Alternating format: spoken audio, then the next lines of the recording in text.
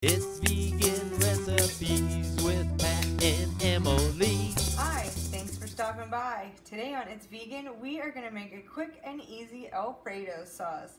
Let's get started. This recipe starts with a can of coconut milk. To our coconut milk, I am adding white miso, bouillon paste, vegetable bouillon, and I have this pot on low, nutritional yeast, tarragon, garlic powder, onion powder, and we're gonna whisk this all together. You also don't want to have this come up to more than a simmer with your coconut milk. The nice thing about this recipe is there's no beans, there's no nuts, and there's no soy. It's also kosher and vegan. We're going to let this set and warm up. Now that this is warmed up a little bit, you can see it's starting to get a little looser and thinner. I'm going to add lemon juice and instant potato flakes.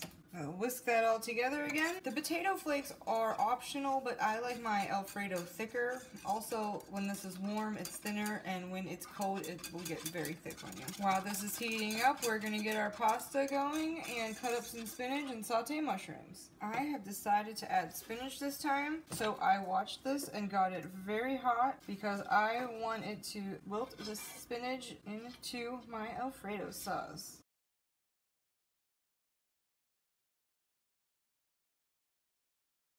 I talked about those mushrooms earlier. I'm gonna add those in as well. I did keep a few mushrooms out on the side to use as garnish. I am already gonna turn this heat off. We're gonna plate this and we'll be right back.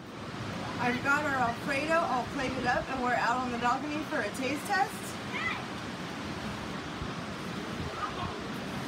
Surprisingly cheesy. It goes great with the mushrooms and spinach or any vegetable you pick. Please give it a try and follow us if you enjoy the recipe. See you next week.